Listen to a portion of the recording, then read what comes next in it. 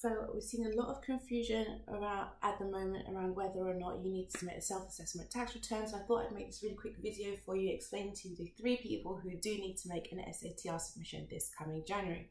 My name is Kia and I'm from Cara Bookkeeping Specialists. We provide outsourced bookkeeping services to business owners and accountants. So I'm seeing a lot of panic from business owners at the moment, obviously with the deadline looming close. So people are worried, am I going to miss the deadline? Do I need to make a submission? I'm a little bit confused and I completely understand why. HMRC word things really strangely on their website. You might come across the phrase that says, if you're the director of a limited company, you need to make a self-assessment tax return submission. And that's not always the case. So I'm going to explain to you the 3 people who do need to make a submission, and hopefully that will clarify your situation for you. So person number 1 is if you've received a letter in the post from HMRC telling you to make a self-assessment tax return submission, then yes, you do need to make one. Now, what often happens is that letter goes missing and you might not ever actually receive it. So it's really good practice. Go and log into your government gateway portal and just see on there if they're expecting you to make a submission. Go ahead and do that. It doesn't take very long at all.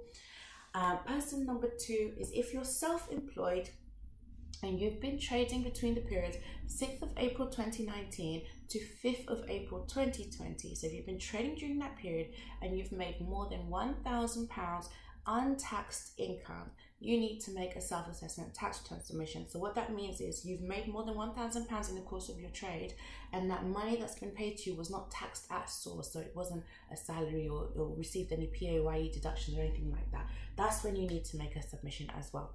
Person number 3 is the director of a limited company who has received more than £2,000 dividends in the year, or has taken a loan from the business of more than £10,000, okay? So the reason for that is £2,000 is your tax-free allowance for dividends. You can have that, that's yours, that's fine. So anything over that you need to declare because you will need to pay dividend amounts of tax on it, so that's 7.5%.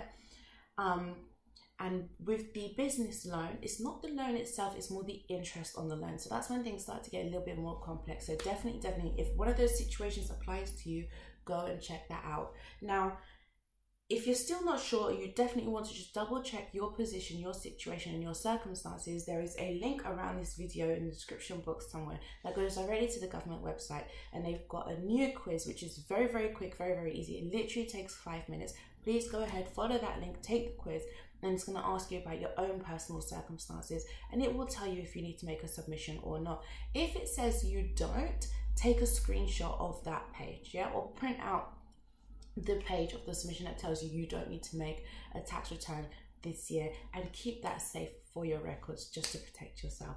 So I really hope you found this video useful. Thank you so much for watching. Have a good day.